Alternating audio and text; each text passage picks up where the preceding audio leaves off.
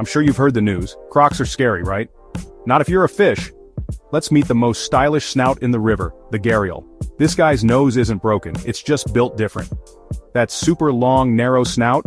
It's like a swordfish and a pair of chopsticks had a baby.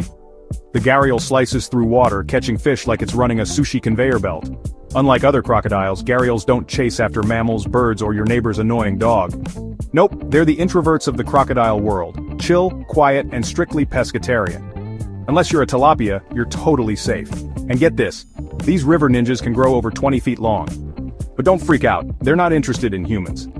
They're too busy breaking river speed records and posing for the longest nose Hall of Fame. Seriously, they'd win against swordfish, Pinocchio, and anteaters. No contest. Oh, and here's a wild detail. Male Gharials have a big bump, called a gara, right on the tip of their snout. Scientists say it helps them call out and blow bubbles to impress the ladies. Translation? It's a built-in boombox and dating profile, Tinder, but for reptiles. So next time someone says crocodiles are boring, show them the Gharial, the fish-slaying, nose-flexing, sushi-chomping ninja of the rivers. Long nose, big bite, respect the river's sushi chef.